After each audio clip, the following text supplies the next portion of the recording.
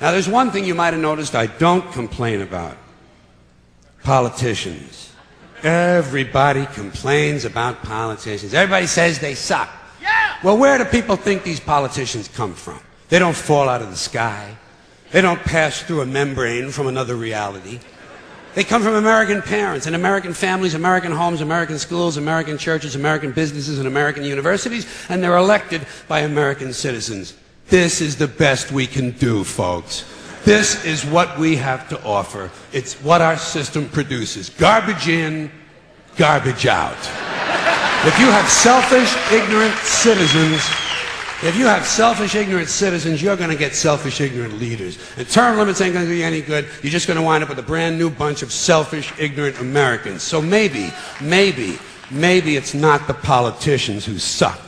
Maybe something else sucks around here. Like the public. Yeah, the public sucks. There's a nice campaign slogan for somebody. The public sucks. Fuck hope. Fuck hope.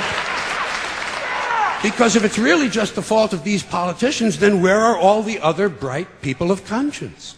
Where are all the bright, honest, intelligent Americans ready to step in and save the nation and lead the way?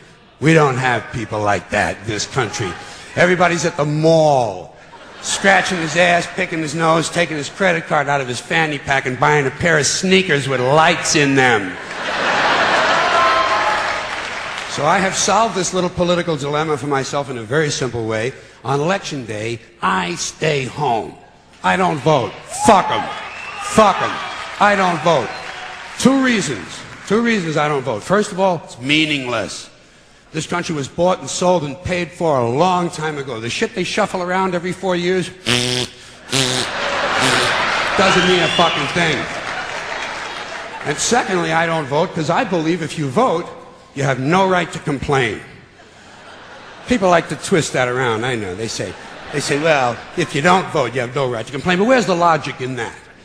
If you vote, and you elect dishonest, incompetent people, and they get into office and screw everything up, well, you are responsible for what they have done.